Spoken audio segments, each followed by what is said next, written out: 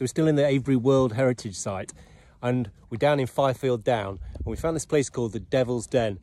This is really cool. This top, first of all, this top stone here, they estimate this is 17 tons that weighs.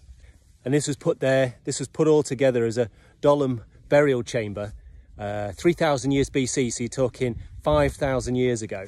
And in the 1920s, they excavated some of this site, and they found that there was a burial chamber underneath, 230 feet long.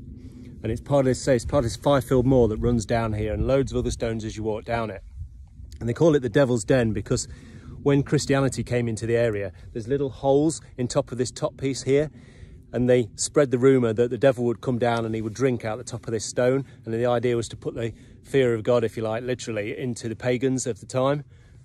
It's a pretty cool story. It's a pretty cool place. 17 tons that thing weighs.